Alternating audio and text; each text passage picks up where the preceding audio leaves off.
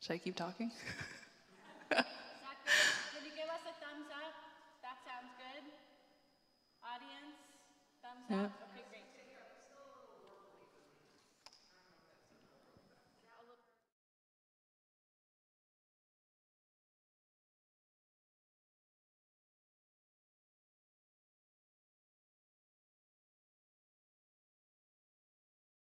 For those watching on the live stream or later, I think we're taping this. I'm Reverend Molly Baskette.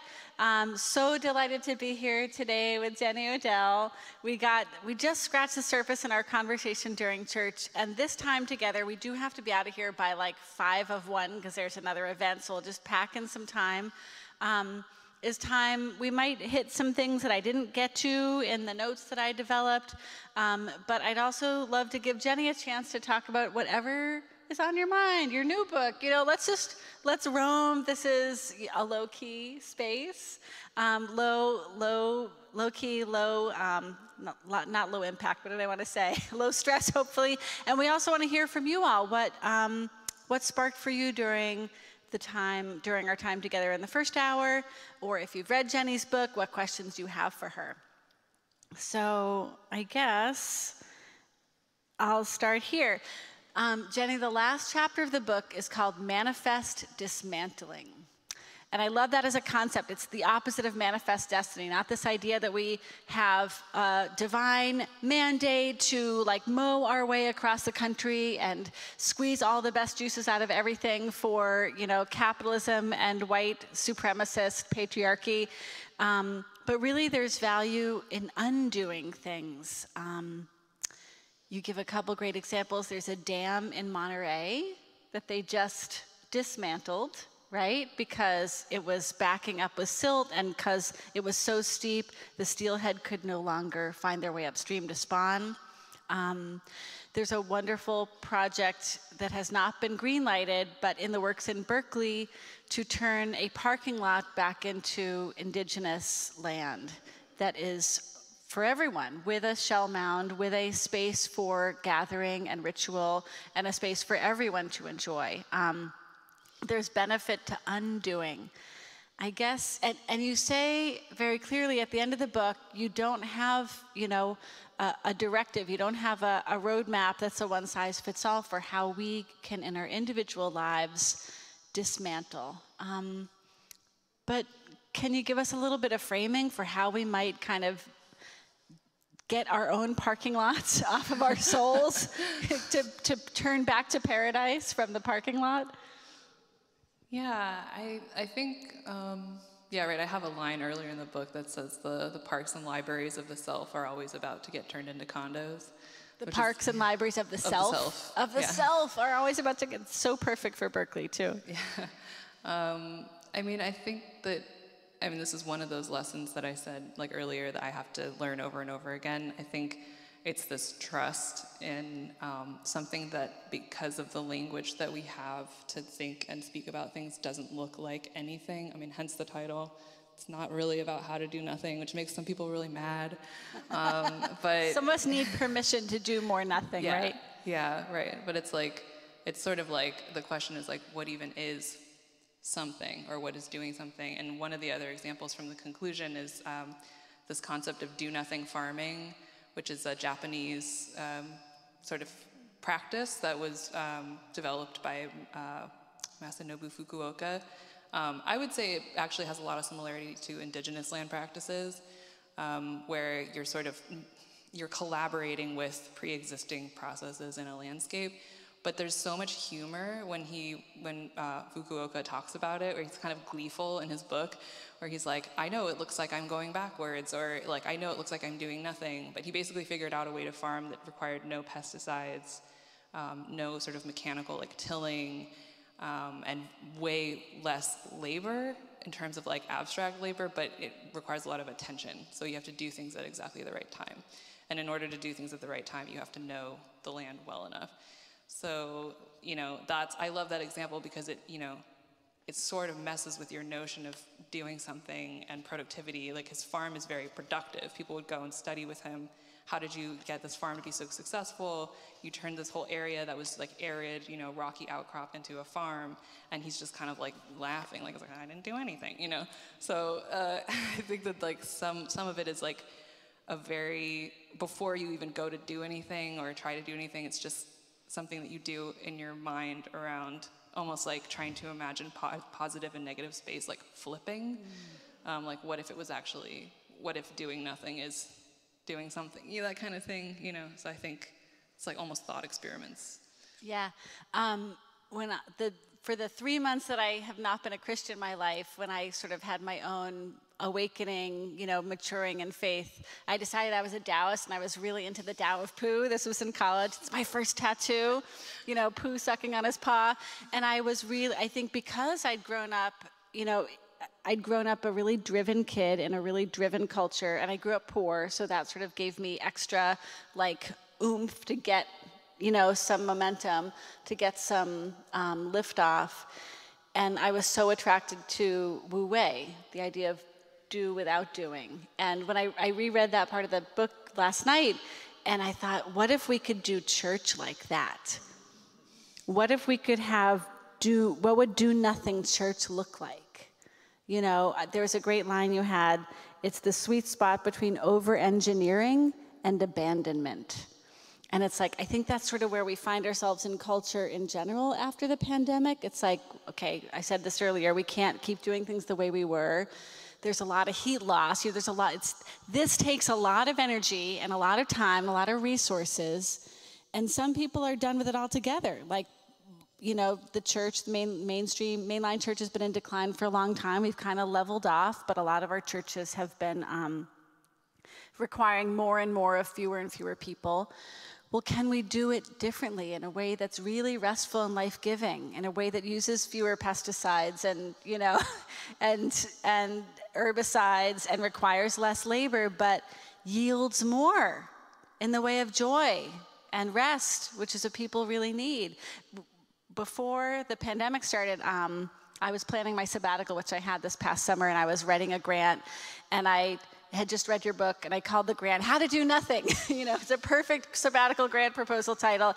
And my hope for our church while I was away, that they would be able to do nothing as well. Like some of the ideas, which we never did follow through on because it was pandemic, were no one will plan anything for worship, just come and you'll figure out what happens. Like, we have this space, we have microphones, we have hundreds of songs here and here, we have prayers, we have wisdom. What if we just show up and see what happens, and let that be church that day? And maybe we'll get excited, get used to that. Maybe you won't need ministers at all anymore, you know? Maybe I'll be obsolete. Kelly, like, could that be okay? But you see how immediately we start to defend our turf, right? And the way we've always done it, and what could it possibly be, and we're scared of, you know, too much spontaneity and what might come up if we just stop. Yeah, I mean, I think like related to that is the fact that something probably like church happens all the time outside of church, right? And like, I actually brought my 2014 journal because I wanted to share something that so this was lost in my closet for years. I thought I didn't have a journal from 2014 because I was too busy. So in my head I was like, oh, that was just the lost year, but it wasn't. And there's a moment, which I'm sure you picked up on in How to Do Nothing, where I talk about being at a residency in the mountains and talking to the other resident who's Catholic. We had these like long conversations, and I just sort of very like briefly mention it in the book as like an example of a type of conversation and connection that's very different from like social media, basically, where it's very dehumanizing and someone's sort of reduced to their utterances and like whatever identifying emoji they have next to their username. And so I hope you don't mind, I just want to, because I didn't realize, there are a lot of things I didn't realize happened during that residency, because I basically had burned out right before it, and it was in the mountains. And it wasn't just being in the mountains, it was being with other people that apparently was a very like sort of healing thing for me. So I found the moment where I'm talking to this other resident. So I said, I had a long conversation with Mary Beth on the roof where we admired the stars. We talked about the guy she keeps almost marrying, about Joe, that's my boyfriend, about the return of Saturn, about the Big Bang, about the Bible, about evolution. She is Catholic, and our conversation reminded me of the ones I'd overhear my dad having. My dad liked to invite in Jehovah's Witnesses and debate with them. The type of conversation I thought people my age were no longer capable of having, where you find actual middle ground, not in a forced conciliatory way, but rather as an actual exchange of different viewpoints. And then I kind of talk about how this reminds me of church, how church must be. And then I said, we talked about how science, and then I have a leaf taped in here. Science can explain so much, but still can't say why. And also that science and spirituality shouldn't be seen as antagonistic, but rather as coincident. I was reading The Life of the Mind at the time. The question asked by the philosophers in The Life of the Mind is, why is there anything at all? All the intricacy and beauty and specificity and tenacity of life can be observed and parsed, but this can only inspire wonder at the force behind something like evolution. And then I basically say that I have this like aha moment that all of my art is about close observation, but I've never applied it to people, which is sort of embarrassing.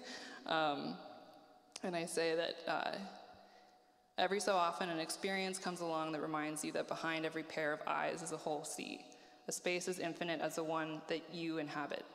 The subjectivity of her experience has the same depth as yours. Their pain felt or feels like yours. Compared to this, my everyday dealings with people who aren't close friends almost seems to make them into cartoons dictated by whatever small role they play in your life. I think that to truly understand another person as a person, a whole one, is like seeing depth where previously there was only flatness and linearity. It is a beautiful way to see because it is the opposite of loneliness. So I just wanted to share that in this setting. Wow. You are so articulate even in your journal. That is not fair. It's supposed to be the rough draft, right? But these thoughts spring fully formed from your brain, like Athena from Zeus's head. That's really beautiful. And it makes me wonder aloud about something you said in the book about when, I'll have to find it. We didn't talk about social media at all. We can talk about that now. The limited amount of good it's done, the possibilities, but the great amount of harm it's done. And you say something about how we become less empathetic when we are not embodied.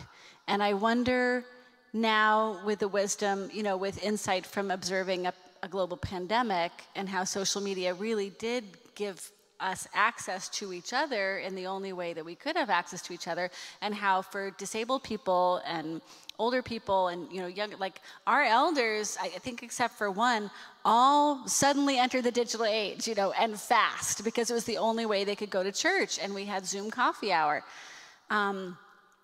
Would you stand by that remark that the disembodiment makes us less compassionate or less empathetic? What have you seen? I mean, on the one hand, I was very grateful for those technologies that allowed us to stay connected. I was also teaching online, so being able to continue doing my job, I was grateful for that. I kind of make a distinction, though, between technologies that people use to just, contact one another, like a group chat, for example, on the one hand, and then on the other hand, something like Instagram or Twitter, because one of those things is just, not that it's neutral, but it is just sort of a medium for connection. The other one is like very much like a game that has rules and there's a way to win, and that everyone who uses that medium sort of knows what the goal is, even if you don't decide to participate in that. And it actually just made me even angrier about the things that I'm angry about in this book. I started to think about something like Instagram as analogous to Nestle, like bottling public water supply, because it's like we all have the need to be connected to each other and keep up with what's going on with other people, and it's like having to do that with ads in the middle, and in a medium where I see three-dimensional, people that I know, like close friends, positioning themselves and portraying themselves in a way that's so formulaic. No disrespect, right? Like I've done it too. Me too. But it just made me, I kept also comparing it to just like the mall. Like I don't want to hang out at the mall. It's like I want to hang out over there, and maybe it's still online, but it's the specificity of the sort of business model and the way that that social media platforms are constructed that I find, was, like Facebook themselves, they reported that their usage went up, like it skyrocketed during the pandemic, and that was great for them, for their bottom line. Yeah. So I still feel weird about that. You have a great line. You sort of sum it up and you say, social media has a financial incentive to keep us in a profitable state of anxiety, envy, and distraction. And I read that, I was like, damn, yep, that's it. And when I've gotten off of Facebook is primarily where I am, to some degree I'm a public theologian. It feels like, obnoxious to say that about myself, but for like a moderately sized church in the Bay Area, we're one of the larger Protestant churches, it feels like I have an obligation to say things out loud in public when bad things happen, to frame them theologically for people, to give them prayers. Kelly writes beautiful prayers in disastrous times or times of honoring difference or recognizing, supporting people who are on the margins. There is a place for that, and yet I've decided recently that I really want to be a private theologian, not a public theologian. Like, I don't have something perfect to say about everything. And you know what? There are a lot of amazing public theologians out there. What if we relied on each other? What if we didn't each have to say something contributing to the general cacophony that's out there? What if we had less content but made more space for each other on our platforms? Yeah, right. But it's like, that sounds like that's what I would want, and that's what the structure of current commercial social media makes almost impossible. So it's like, I remember there was a point during the pandemic where I was trying to do all these things to make Twitter livable to myself. Like, I had this Chrome extension that made it look different. I had to use like lists instead of the feed. I tried everything. And at a certain point, my boyfriend Joe was like, you're trying to make it be something it's not. You're trying to play a game with a different goal, like it's just, you know what I mean? And so like I never really, like towards the end of the book, you can see that I'm just sort of like wishing for something else. Like, I just wish there was some other way, and maybe it could be more encouraging of that type of interaction. Because the other thing that I feel especially strongly about lately is just privacy. So Rebecca Solnit just had a new book come out called Orwell's Roses, which is about sort of a rereading of George Orwell with a lens on kind of like pleasure and like flower. He had a rose garden. And it's kind of rehabilitating what we tend to see as this very like dour, author on propaganda.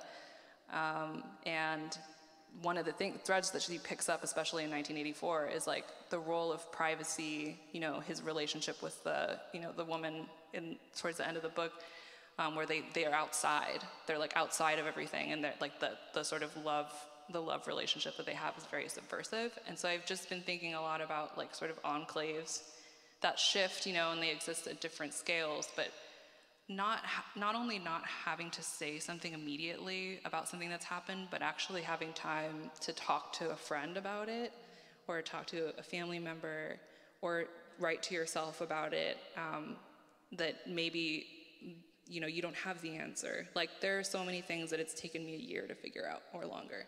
And it should, like, respectfully, right? Like, especially after last summer, right? Like, you don't read like one anti-racist book and then you're like, I'm done, but that's kind of the way that social media frames a lot of those issues. And so I've been thinking a lot about those kind of like small and those nested, right? Like maybe smaller and not so small conversational spaces that are private and they're not broadcast to just like question mark. Amen. Yeah, so, right, because Facebook you can edit, but Twitter you can't edit, so you better get it right the first time. And like even Facebook, you get it wrong, you get dragged, right? And I think I was really feeling a lot of intense pressure to perform in ways that made me feel really disconnected, dissociated from myself a lot, which is why I just periodically have to get off. And I like to say, I use Facebook, it doesn't use me, but who am I kidding, really? Like, we all know since the whistleblower, we knew from how social media, the captains of industry refuse to let their own children use it or refuse to use it themselves. Like they won't smoke their own product. So that should tell us a lot. I had another thought. It's gone. Oh, I know what it is. I love that you're presenting this not as a binary, because I think what we sort of experience a lot is like either you're wired and you're getting used, you're the product, and you're not experiencing your life because you're too busy Instagramming it. Like you're not present to your own life and your own, like you're capturing your children's cuteness and not actually like with your children. Or you're, a Luddite, you're off the grid, you're just like fully immersed in like the real world, in your own real life. But there is something in us, we are social creatures. Like you want to share that moment. You want to have a conversation about it, even with yourself by journaling. You're reminding us that it's not a binary, that they're capitalizing on this social impulse in us, right? And there's nothing wrong with that social impulse. It's how we're made. We're made to be interdependent. We belong to one another. It's why we call ourselves the body of Christ, in Christian circles.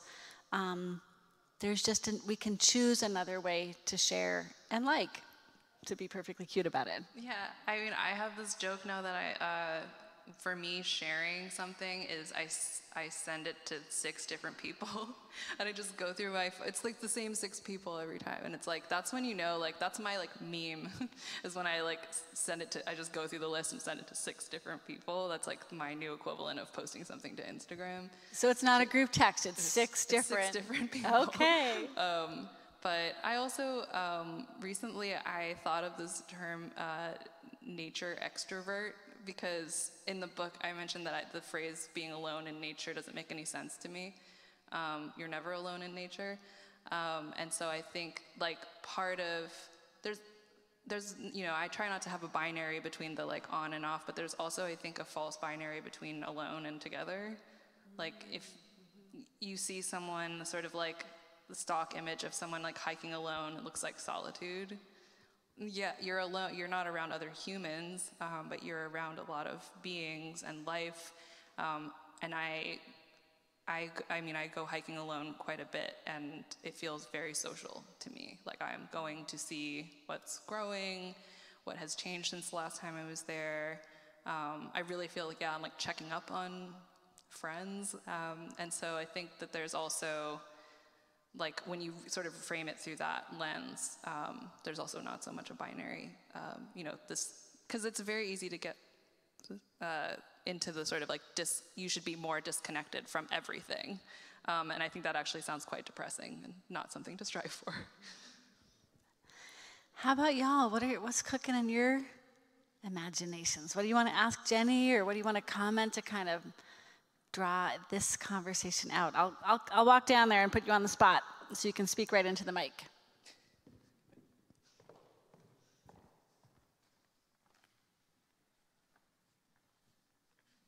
Husband, no. I can't call him my husband. Well, this book really appealed to me because I have been feeling since the pandemic that I haven't been doing anything.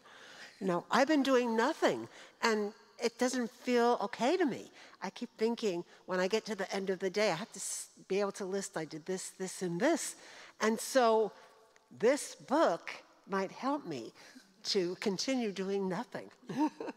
I hope so. I mean, I hope it gives, I think it's trying to give sort of permission and language for that. And I noticed that my new measure for the, I don't want to use the word successful, but the way that instead of how much did I accomplish in a day, I sort of measure my days, not all the time, right? I go back and forth, but by how spoken to I felt. Because there's some days where sometimes I think of it as like a windshield, there's stuff on your windshield and you can't see, you could sort of see what's in front of you, but not really. And then there's other days where it's incredibly clear and you feel very touched by everything and you can hear everything.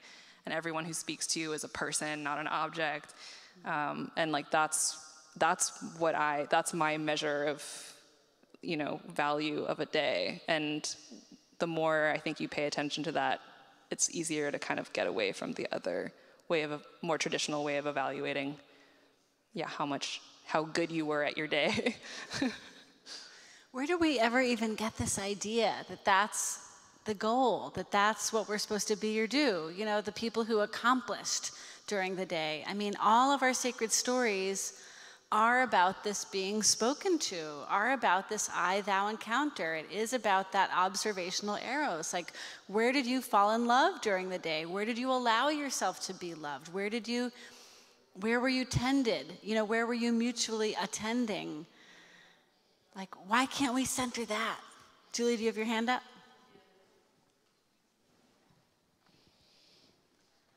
So Jenny was kind enough to listen to me blather about this earlier, but I really liked that she raised up the book, What Can a Body Do, and how that dovetails with what you've written. Because, you know, when I had my car accident 6 years ago, and I was unable to be a completely overeager lawyer working unbelievable hours all the time, and the paradigm shift that had to take place in myself, and it's still taking place, is not valuing myself by my productivity. And I was really glad to hear you say that sometimes you have to be reminded over and over and over of things, because I still have to be reminded over and over and over of the fact that my worth is not in my productivity, and that, and I'm grateful for those who remind me of that all the time. So thank you.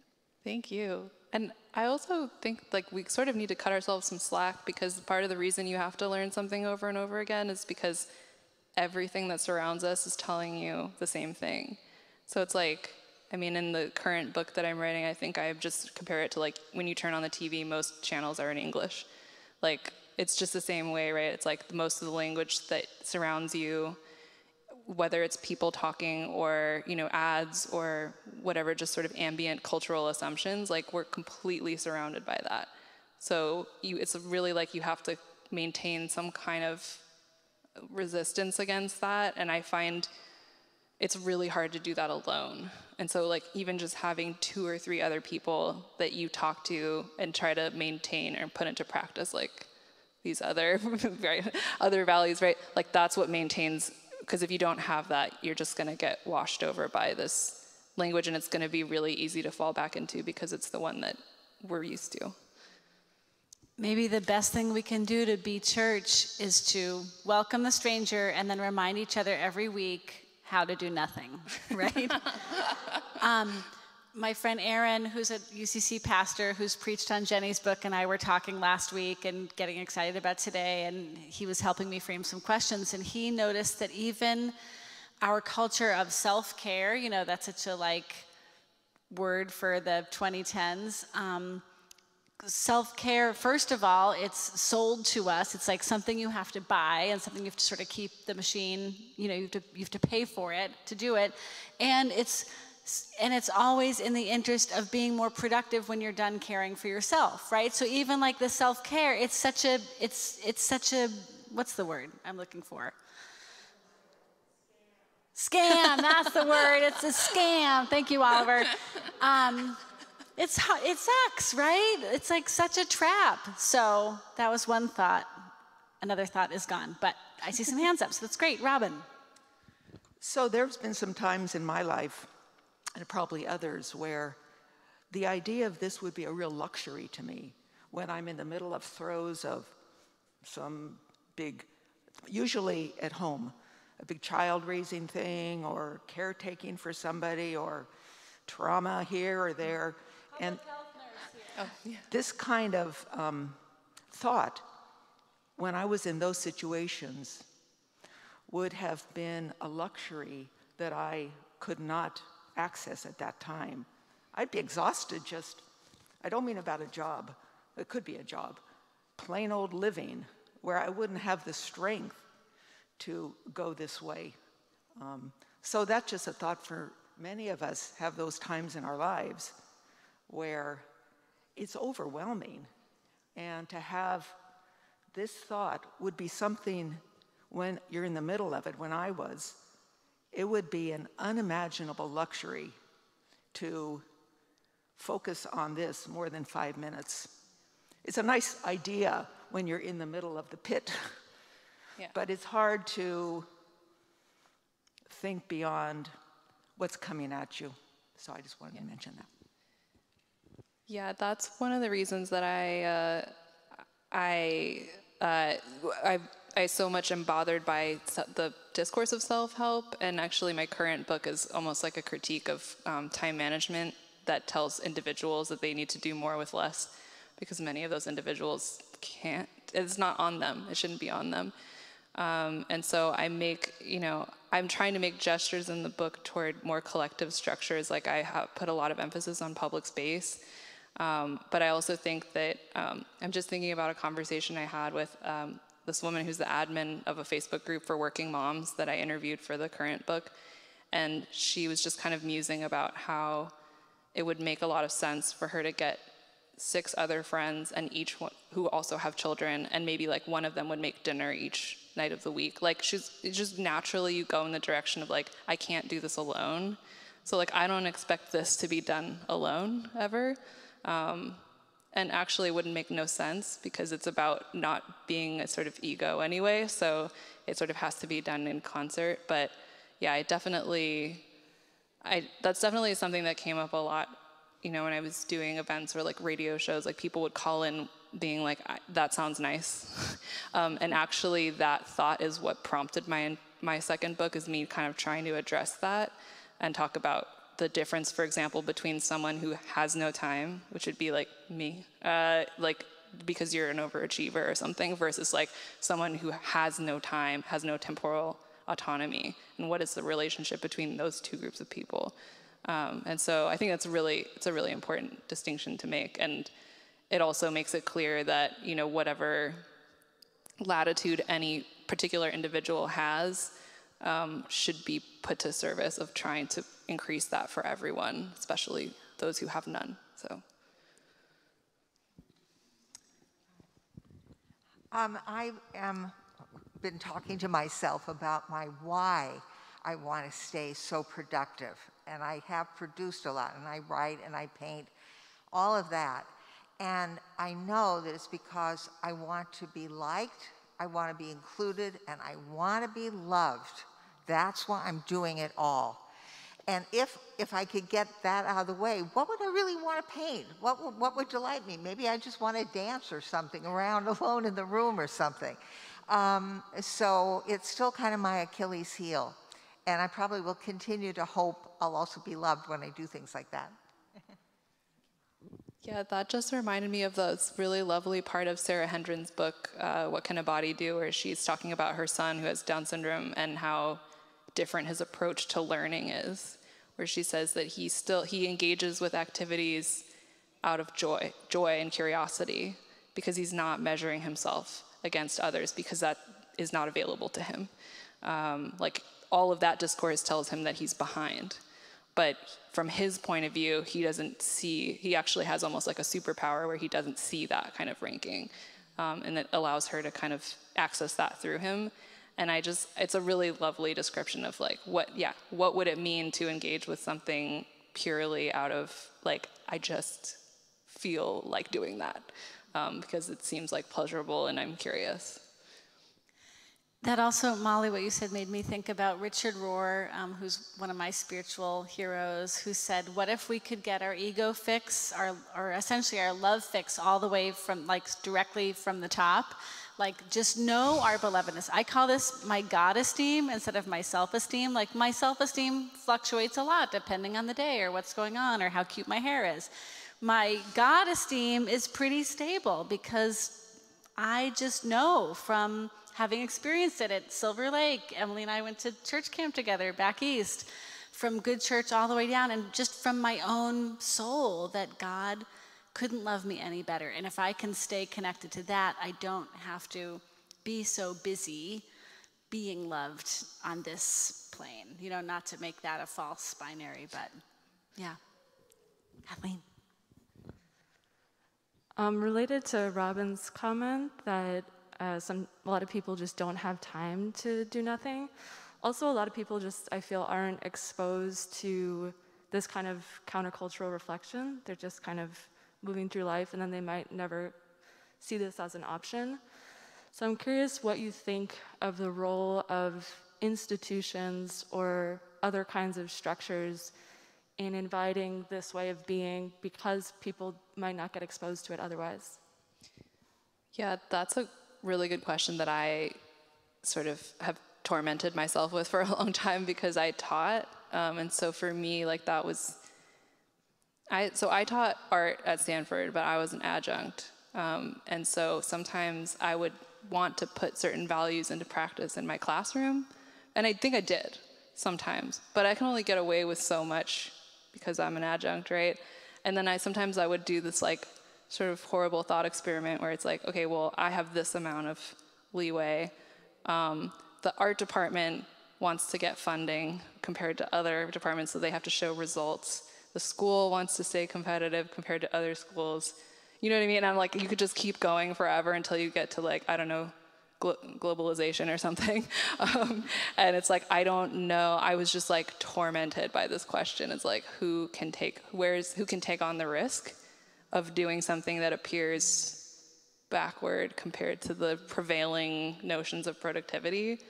And I honestly haven't really landed on an answer. I mean, I was in a Zoom conversation with a group that Mia Birdsong was in. Maybe some of you are familiar with Mia Birdsong. And I said that, and she responded to me that, she's like, I think you're just talking about a culture shift, you know, like, which is how people talk about things. So there's just, I don't know, there's like this really weird sort of gray area between like institutions and non-institutional like interaction that is hard, I think, to like parse. Like it's something that happens maybe in between those two, and then hopefully, right, like if you shift the culture enough, then it gets sort of enshrined in some kind of institutional, you know, like expectation or rule or something like that, like, you know, having more paid leave or something, or having universal childcare, or, you know, but it's like, I feel like those things are connected to how just people talk about things on an everyday level. Like, because I think before I thought of those as being very separate. It's like there's the things that we talk about in person, and then there's just like laws that are being decided by other people, you know? And now I see them as there's like this sort of continuum between them. And like the more we sort of like talk about things in a certain way and draw attention to them, it sort of like widens things a little bit so that maybe you can get to a point where you have these like policies that actually open up space and time for people. Well, and I wonder too if we're watching that happen in real time with the so-called Great Resignation, where people are not going back to work and not taking cruddy low-wage jobs and demanding better benefits and just more of a say-so in how they work and how they live. And like, I really hope this is gonna make some permanent change in our culture. Yeah, I mean, I can't remember where I read it, but somewhere I was reading about how just like two people at work talking about something that's, you know, unsafe or unsatisfactory, that's like the sort of embryonic form of a union. It's not a union, the two people, right? But it's the beginning of something that leads to something that is beyond what one individual person can achieve by, for example, just like quitting or something. And so I think that's where I'm really interested in, that kind of like moving from that conversation to the larger structural thing, the kinds of things that only a union can accomplish. I appreciated in the sermon today that you said don't refer to women who are at home with their kids as not working, right? And so I wondered to what extent, I haven't read your book, but I bought it, to what extent you refer to that in the book, reproductive labor, the caring economy, and all that around the economics and the language of it. But also, since you said you wrote the book before the pandemic, and the pandemic has really lifted up and centered those discussions, you're thinking now, if there's anything different you would say about it, or if you would build on what you wrote in the book. Yeah, my example that I give, I think in chapter 1 that relates to that is actually a conceptual artist who I really love and was really inspiring to me early on, Mireille Later-Minucales, who makes what has been described as maintenance art. Like, she would do a performance like cleaning or scrubbing the steps of the institution that she was exhibiting in, And she also wrote a really amazing document called the Maintenance Manifesto that's actually the plan for an exhibition that never happened. But the exhibition would have been essentially documentation of her work as a mother. And she has this phrase in there somewhere that's like, my work is the work. And so she makes this distinction between the life force and the death force. And the life force is everything that would kind of fall under reproductive care and maintenance.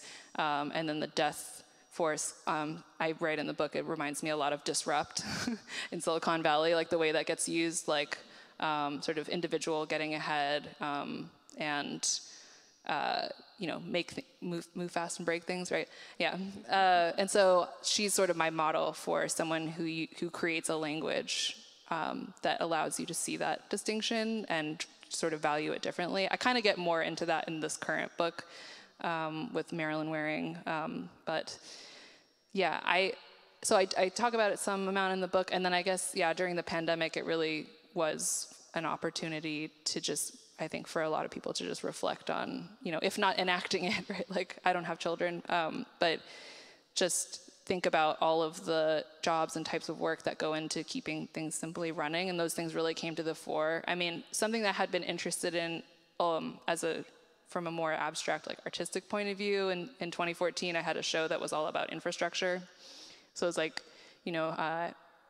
wastewater treatment plants, power like stations, all of the sort of structure, like literal structures. And so I had been interested in that in a long time, and the fact that people only learn about the systems in the diagram in the newspaper when something goes wrong. There's a disaster, they always show a diagram with the arrows, what happened, and you're like, oh, that's what a substation does, right? And so I feel like the pandemic was more sort of people-focused version of that for me, where it's like all of these legions of people that we all rely on, that are very far-flung, are suddenly come to the foreground, right? It's one of those things where I'm like, I'm worried about that wearing off, that awareness. That's one of the things that I think we should keep. Because with that awareness comes a lot of gratitude, right? Like how toilet paper makes its way through the global supply chain. Like in our bodies, we were very grateful when we had toilet paper, and the toilet paper we liked, not just any toilet paper. And gratitude is a lot of the spiritual life. It gives us access to our best joy. I would also add one other thing is that the Rose Garden, which this book is largely based on, basically the entire idea for the talk that turned into this book just came out of the Rose Garden. It just came out of me spending time there. And one of the things that you see, besides non-human forms of life, is you see maintenance volunteers. Like it's just something that you see when you're there. It's very regular. It's very available to you. And roses, they require a lot of work, and during all times of the year. And I very frequently hear people walk up to volunteers and thank them. Like that's a very regular thing. So it's like, it's as a space, it really embodies a lot of these things where it requires so much volunteer labor and it doesn't produce anything, but everyone in the neighborhood agrees that it's valuable. And it's sort of a very, the way people use the park is very different. And so it's just, as a space, it really encapsulates a lot of those things. Good church. Sounds like good church. Is there maybe one more question or comment for Jenny? Yeah, Emily. Hi, Jenny. Hi. I've always been really amazed by people whose life is very who know how to really slow down, and a lot of times still do so much, but also do it in a very slow way and have a lot of space around things. And I am incredibly delusional about how long things take. And I just can't even believe, even if I know that I do that, I'll think, okay, I'm gonna do these few things and I'm gonna really try to leave space around things, like before and after, leave buffers. But the delusion is so deep. And if you could talk a little bit about that phenomenon. Oh yeah, that's real. I feel that all the time. And the image that I have in my head these days is the there's a bit in my current book about the history of Taylorism, like Frederick Taylor going into factories and trying to, basically de-skill all of the work and make it go faster and make it way more meaningless for all of the workers. And there's that like famous story of him getting the one guy to work faster, and then that guy becomes the standard. And it's like widely acknowledged that like that was not a humane like sort of amount of work for that man to be doing, but he found a guy to do it, right? And then now everyone is expected to work at that standard.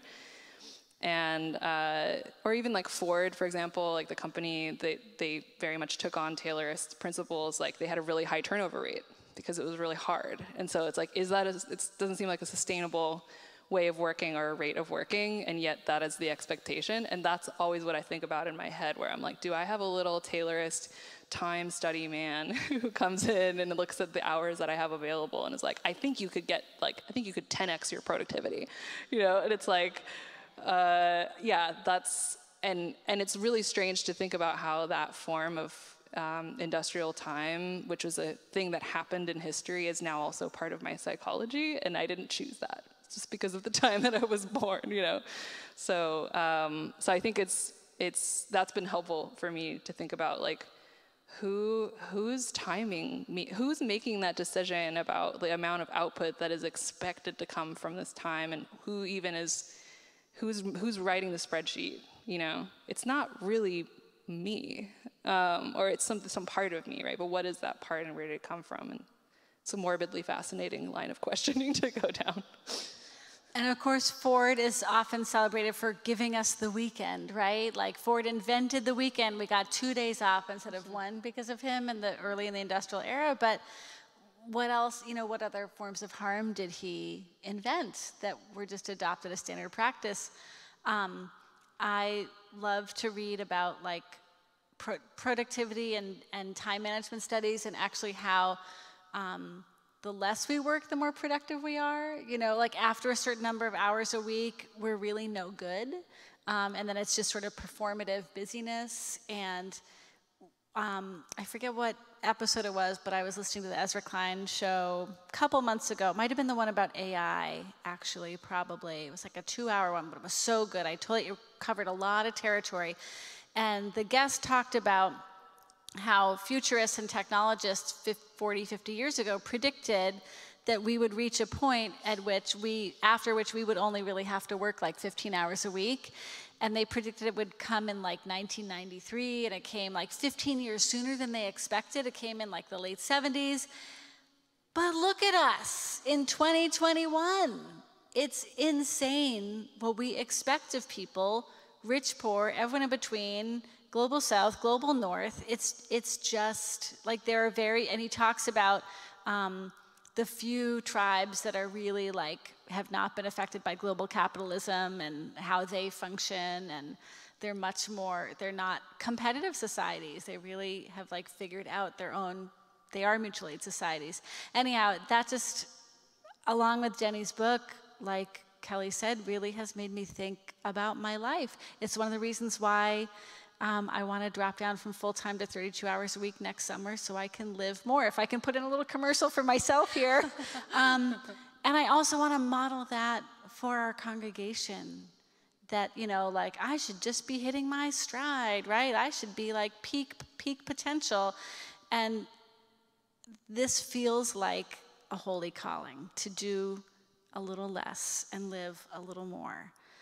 Sorry, I didn't mean that to turn into like peeing to working less, but I was feeling it. Jenny, any last thoughts you have? Anything you have in your notes or really want us to hear before we wrap up today? Actually, can I just read? I wanted to read a quote from Rebecca Solnit's book because it's like stuck in my head. And like I said, one of those questions that I get stuck on is what is the role of retreat and also of like pleasure in this particular time. So she's writing about that kind of question. And she says, the artist Zoe Leonard was bashful about making beautiful images during the AIDS crisis and said so to fellow artist and activist David Wojnarowicz, who replied, quote, Zoe, these are so beautiful, and that's what we're fighting for. We're being angry and complaining because we have to, but where we want to go is back to beauty. If you let go of that, we don't have anywhere to go. And then Solnit says, so beauty can be both what one does not wish to change and where one wishes to go, the compass, or rather North Star for change. Leonard reflects on their interchange, quote, you know, we were all just too busy for beauty. We were too angry for beauty. We were too heartbroken for beauty. I felt like an asshole with these pictures of clouds. But David was right. You go through all of the fighting not because you want to fight, but because you want to get somewhere as a people. You want to help create a world where you can sit around and think about clouds. That should be our right as human beings. Amen. Jenny, thank you so much Thank for being here you. today. It's been an absolute delight. Thank you all. Good to know your neighbor. Okay, thanks everyone for coming out. There may be a few books left. I don't know if you didn't get one and you decided now you want one or more than one.